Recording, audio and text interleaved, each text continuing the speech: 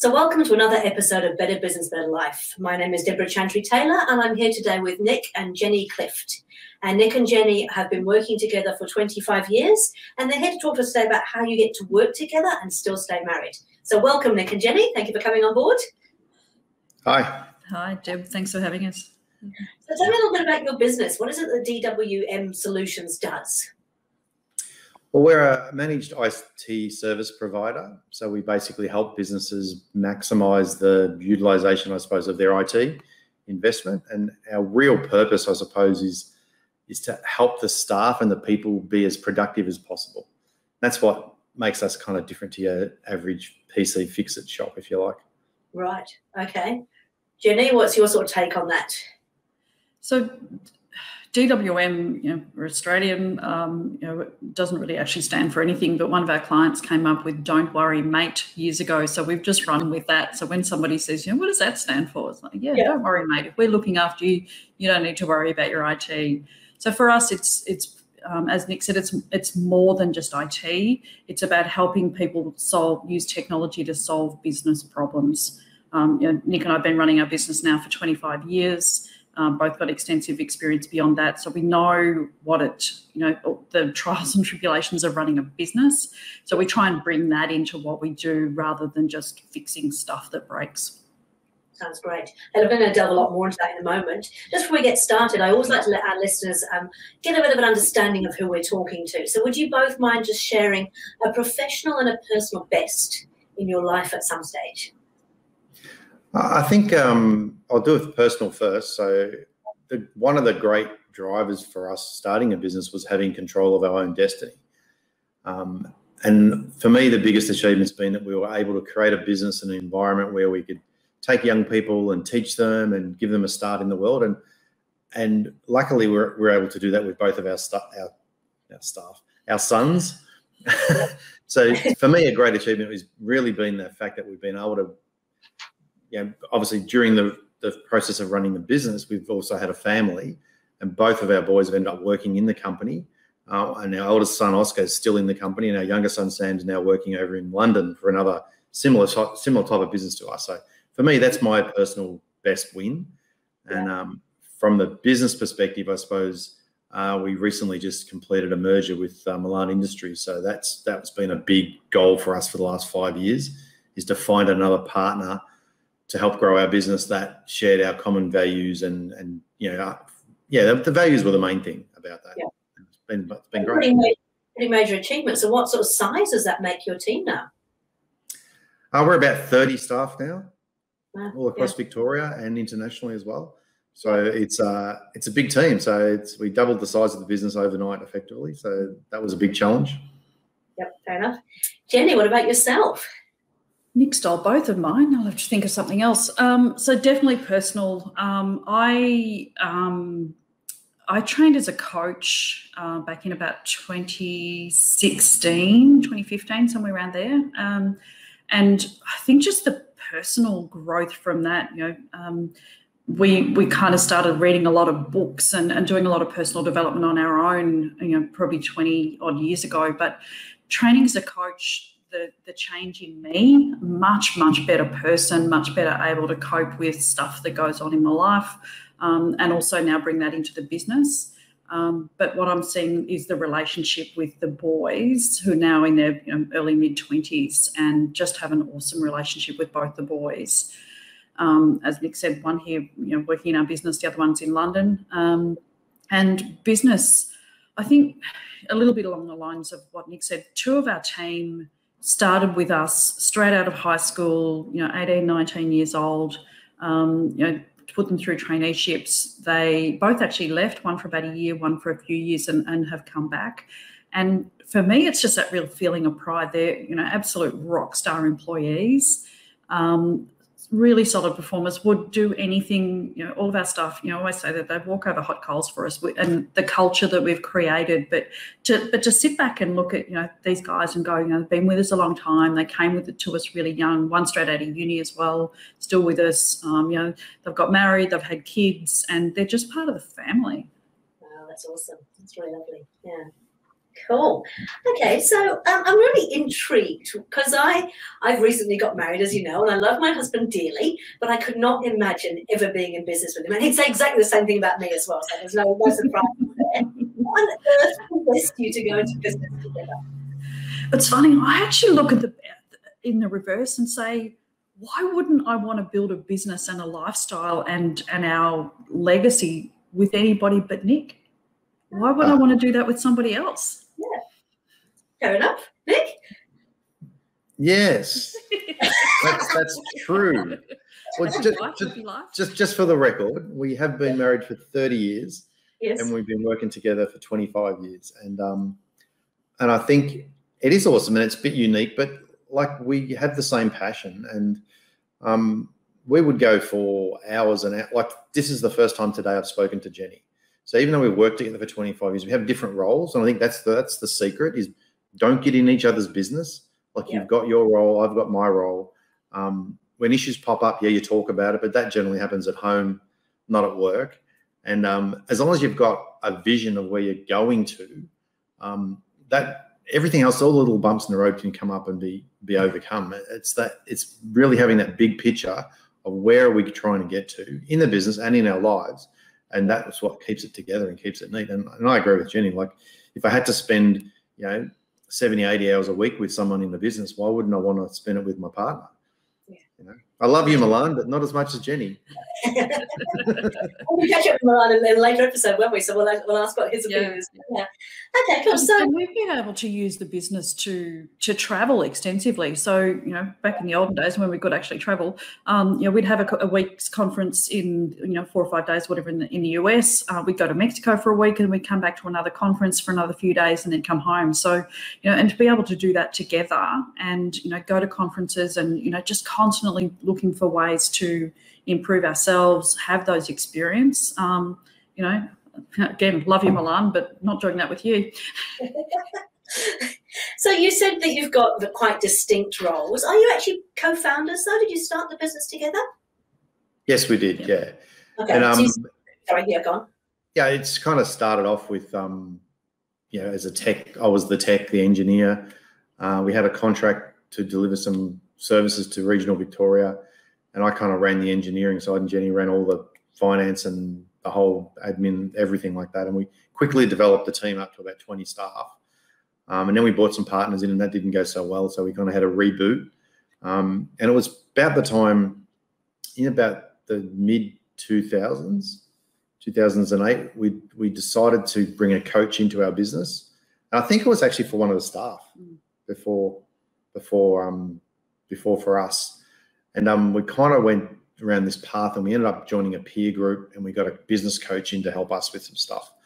And that's when things got really interesting, because that was like Jeni kind of, her role dramatically changed. Like the coach basically said to us, you guys are not going anywhere because you have what I call a love fest. There were kind of 3 partners in the business, and we all worked as leaders and managers. Not holding each other accountable. Yeah, and there was no hierarchy and there was no accountability. Yeah. So he basically just went around the room, and we were just all kind of not wanting to make any decisions. And he says, righto, I've had enough of this. Jeni, you're the new general manager. Nick, you're in charge of sales, and Rod, you're in charge of service. And that was it. And it was like a bombshell. And Jeni wasn't expecting that. None of us were expecting any of that stuff. But that was the start of setting us up to be even more successful. So I went from being the kind of managing director, running everything, and Jeni helping me, to now she's the boss and I had to report to her. So that was a challenge. Yeah. Oh, yeah. How long did you sulk for? 2 years. I guess, yeah. So how did that feel for you though, Jeni? Like suddenly being thrust into, GM, that's a fairly meaty role, right? Oh, absolutely. And, we had 20-something staff at the time. Nick actually sulked for 2 years. By his own admission, he used to say it was 1 year, and then after a while he said, actually, I think it was 2. And our other partner was even worse. So in the end, we decided to part ways with him. we brought a coach in prior to work with a member of the team, and I don't know why things happen the way they do, but then I actually started working with her because I had to make that real mindset change from I'd always looked at myself as really not adding much value to the business, and honestly I thought I did all the shit that nobody else wanted to do. Well, the boys went and did the real work, and that was all about me and the way that I thought it probably wasn't what anybody else thought. And Nick said to me since, you're the one who kept everything going, but that's just not the way that I saw it. So I started working with the coach to really, what's a general manager? How do I step into that role? How do I manage these two people that are saying, yes, we think you can, but their actions are saying otherwise? So that was a real transition for me, and I guess part of my real personal growth to be able to hold myself accountable, to hold my two partners, one of whom I'm married to, accountable, and then flow that down into the team. And I think that's really when the business went from being a standard run-of-the-mill tech company run by a tech to, for me, it's all about people. And we really started to transition that into that sort of people-driven culture IT company, which is really quite different to what most are, particularly then back in 2010. So what tools did you use to kind of help? Because it's got a fairly significant change again to go from being a typical kind of IT company to being people-led. So what tools did you use, or how did you deal with that? We tried lots of different things. So we love going to conferences. It gives us the ability to travel, but it's also, what do other people do? And the IT industry is really unusual in that we love to help each other. We'll, tell each other how we do things and share experiences and tools. So we tried different things, and some worked, some didn't. And then probably 3 years ago now, we're at a conference. And as we always do, Nick went to one session, I went to another one, and because we've been looking for something that gave us the ability to get out of operational roles. We'd always had this dream of being an employee-led business. For Nick and I to be able to get out of our employees' way and let them run the shop. And so we went off to different sessions and met afterwards, and Nick's gone, oh my God, we're going to have to try this EOS thing, because the session I went to, the guy was talking about EOS and the book Traction, and I went, this book, the person that I'd sat next to in a completely different session, not about EOS, he and I, the guy that I sat next to, we started chatting before it started, and about, stuff. And he came up to me after the session and he said, this is the book, you've got to get this book, you've got to do this. So we went, okay, it's a sign, and came home, and then sort of went on the search to find an EOS implementer. So that was the big change. And now I'm out completely. I contract a couple of days a week for people and culture. So coaching, development, training, that sort of thing. And Nick is now completely non-operational. He's our visionary, and he's literally just gone into that role and now trying to figure out, what does a visionary do to add value to the business? Because it's really easy to kind of go back into what you know, which is sales for him, and just get busy doing stuff, and then a month later you're back into the trenches, which is where neither of us want to be.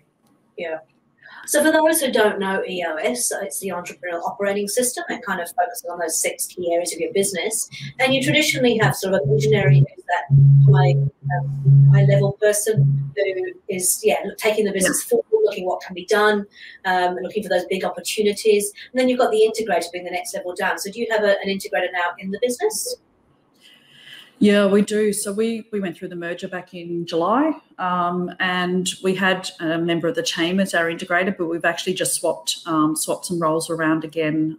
Quite a big business now, as Nick said, 30 staff. So Milan, our business partner, is our integrator. So do you want to sort of talk about his role? Yeah, sure. So I think it's a key challenge and a key success factor is actually having people in the right roles. Yeah. And those roles and those people change over time. So there's an old saying that what got you here is not what's going to get you there. And it's so true. And I mean, the great thing about the structure we've got in place with EOS is that we review that every quarter. So our leadership team has changed dramatically every quarter in the last 9 months, because we put the two companies together and said, right, everybody's in. Yep. And then that filtered out, and there was some, roles that kind of obviously didn't need two people doing the same job, so that changed. And then there was other roles where that didn't make sense, or that didn't fit their skill set, and it's just an evolution over time. So, this last quarter, Milan's taken on the integrator role, and he obviously ran his own business, Milan Industries, and did everything, so he knows it intimately. Yeah. And he's much more systems orientated and data driven than what I am. I go off gut feel and what solves problems, not necessarily technically stuff. So it's shiny objects. I might have the occasional shiny object, yeah. That's something interesting. But it's a good process, and regardless of whether it's EOS or something else, you definitely need to have a system and a methodology on how to help people be the best they can possibly be. And that's what the challenge for us in our business is, not necessarily finding technology and finding clients, it's finding good people. Yeah. And sometimes you can't find them, you have to build them. And so having a process where you can bring someone in at a level and then know that they've got a growth path to get to the next level is super important. And we've got a number of staff on our team now that have, like Jeni said before, started straight out of school, and we're recruiting right now for people as well. And it's really exciting to see new people come on and go, oh, wow, you guys have got all these systems and processes. I can see where to go, and I can see how to be successful. This is fantastic. Yeah. And it's really interesting because, Jeni, you're also an EOS implementer, and as I am. And so we now work with other businesses, helping them to implement this system. I don't know about you, but I'm always a little bit gobsmacked by some of these sort of, quite large established businesses that have been going for quite a long time. And yet I'm missing some of those basic kind of things that can really make a huge difference. Oh, do you see the same? I run some mastermind groups, and I'm constantly amazed at the lack of knowledge of some business owners, the lack of systems and structure, and they've got so much stuff in their head, and and I know we've fallen into this trap before. We employ smart people. Why don't they know what to do and do the right thing? Well, because they can't see into our heads and know what that is, and we're not able to articulate that. So something like EOS gets all of that stuff out of your head into a system, into a document, into processes and procedures and policies and all of those sort of things that people can then look at, understand. If they don't, they can ask questions, and it becomes scalable. But there are so many, and we're seeing now, particularly after COVID in our industry, of lots and lots of baby boomers who built this business that might have been going for 20 or 30 years, and that's been their nest egg, their retirement fund. But because everything's still in their head and they are integral, the whole business revolves around them. They can't sell it. Yeah. And that superannuation, that's their retirement, is actually worth nothing. And it's heartbreaking. We've had these conversations with a number of people who've said, would you buy a business? This is what we think it's worth. And we've looked at it and said, well, it's actually not worth anything, or, maybe, 50 grand. And they're thinking millions. And, so something like EOS gives a business that structure that then actually makes the business run. You can get out and get, as your podcast, have a life. We can go away for a month and nothing breaks. We had a month of 5 weeks in Europe, Christmas a couple of years ago, and we got 3 phone calls. One of them was Nick's dad.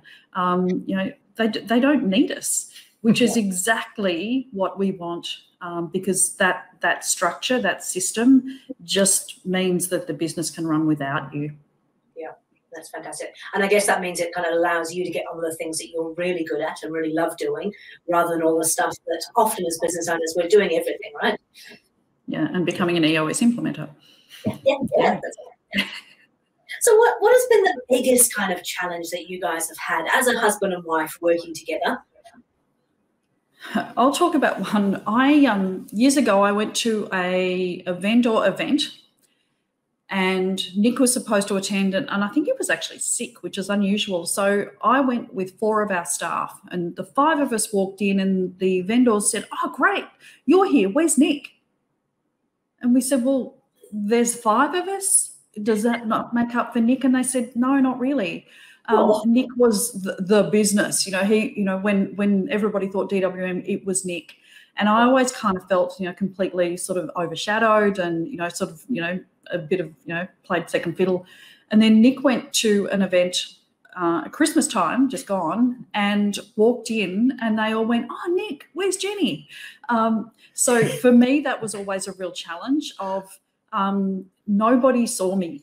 I was kind of invisible. And I think a lot of women in husband and wife businesses are, you're perceived as the bookkeeper, the one who makes cakes on people's birthday, cleans the office when everybody's gone home. That's the sort of perception. So for me, that was always a real challenge. I always felt that my surname, maybe I should have gone back to my maiden name so people didn't know that we were married, so that I actually sort of was seen a bit more valued more. Yeah. Yeah. Yeah. How did that affect your relationship? Because I wouldn't mind betting that there may have been a little bit of sulking going on with Jeni. No, it's been perfect all the way along. Oh, okay. No, it's really interesting because it's the key thing for us, I suppose, is there's always been ups and downs, but we've been, whether it's by design or by good fortune or luck or whatever, but we've never both been down at the same time. Right. So whenever something's gone wrong or we've lost a big customer or a deal didn't go through or I felt like I'd screwed up or a key staff member left or something, I'd be moping around and then she'd be fine. Like, okay, come on, we just got to focus on this. What do we need to do? And vice versa. If something else happened and Jeni was down, then I was up. So luckily we've never been both down at the same time. And I think that comes about having a shared vision and shared goals and what are we doing this for? We have definitely always had the attitude that we're not going to work in our own business for a job. For those out there that are thinking of starting their own business, especially with their partner, you work twice as hard for half as much money, but you do get to have control over what you're doing. And the upside, the benefits are amazing when you get it right. And for us, we've had an amazing lifestyle and we've lived a fantastic life with our kids all growing up through school and now they're in their 20s and they're independent off doing their own thing. That for us was our number one goal. And now we're approaching our middle ages. The challenge is to reset that big goal and that big focus on what's next. So we had 3 or 4 years ago, we set this goal to do a merger and bring our businesses together with somebody else. So we've kind of achieved the first part of that, but now we're on a more of a strategic business growth strategy versus a family lifestyle strategy is what we had for the first 20 years. So you do go through these cycles, and if there's anything I've learned over the years, it's make sure you're on the same page, because as a good technical male, I always want to fix the problem, and that was probably my biggest learning is when Jeni and I learned to have a new kind of language, which is shut up and listen. I'm just venting. Yes. Do not try and fix anything. When we got that language right, it was so much better for everybody. And I think I've actually said to him, I don't care if you're not listening, just look like you're listening. It's brilliant. Yeah, it's funny because there's obviously some quite distinct differences between males and females in the way that we do communicate. So it's good that you've been able to recognise that and find a way to deal with it. Do you use the whole EOS stuff for your family life as well? No, we've always been pretty good at setting goals and having things that, and as you know, when we sort of reflect back, say, the times when we've been really focused and really, kicked goals and got stuff happening is when we've been really clear on working towards something. And the times that we've been kind of lost and drifted and really not achieved very much is when we haven't had those goals, or, we've reached something and then haven't reset them. So we probably have by default, but we don't use it, like we don't have our vision traction organizer for ourselves for the next 3 years. I think we probably, right now where we are, we probably actually need to do that because we've got some pretty big plans for what we want to achieve over the next couple of years. But I think we've kind of done it by default. And I think the 3-year picture, when you start to paint the 3-year picture, that brings into aspects of where do you want to be, what do you want to be doing, doesn't it, as well? Yeah. So, It's great to see that you're continuing to grow. Can't wait to see how it goes going forward. Before we finish up, I'd love for you to share 3 tips with our listeners that could actually help them and that they can go away and have action straight away. Yeah, so I think based on the theme of this podcast, which is working together, the number one thing is to never ever assume the other person understands what you mean. And it's specifically important with your partner, but it's also very important with staff as well. So it's very easy for someone with my personality. I've got a great idea. I've told you what this great idea is. Just go and make it happen. And they might go, oh yeah, that's a great idea, but have no plan on how to execute. And vice versa. Jeni can be telling me something and I'm going, yeah, whatever. And I haven't really understood what you want. So there's an expectation. What was it? I heard the other day, disappointment equals expectation minus reality or something. It's like, I didn't even know you expected me to do that. So how could I ever be successful? So just get clarity on what you're doing. And if you're not sure, don't be scared to put your hand up and ask the question. I mean, that's the number one thing I've learned. Yeah, and I'd say work to your strengths. It's much easier to work to your strengths than try and fix somebody's weaknesses. So really, particularly as a couple, Nick's thing is sales, mine's people, and with our merger, Milan's is tech. So perfect for our industry. And we're really clear on, I look after the people, Nick's head of sales, and Milan looks after the tech side of the business. So understand what those strengths are and stick to those and stay out of other people's business. Yeah, perfect. One final tip? Have fun. You don't want to start a business and have it be the dreadful job you don't want to turn up to. I mean, life is truly too short. Yeah. And I have definitely, there's a balancing edge there. Like I think at some points during our journey, we've probably lived too much in the present and had too much of a good life, like right now and here with our kids, and we've done lots of stuff and not had that long-term planning. So there is a balance, but you don't want to be just grinding away and drudging away at something you don't like, because there is a way to fix it. And that's what I truly love about the whole EOS thing is it's 90-day sprints. And if it's not working, change it. Don't keep doing it for 3 years. And I used to think that you could, I was really bad at this. You could find a problem, solve it, and set something up, put it in place, and then forget about it. And then all of a sudden it's 3 years down the track or 4 years down the track, and what worked 4 years ago is completely irrelevant now.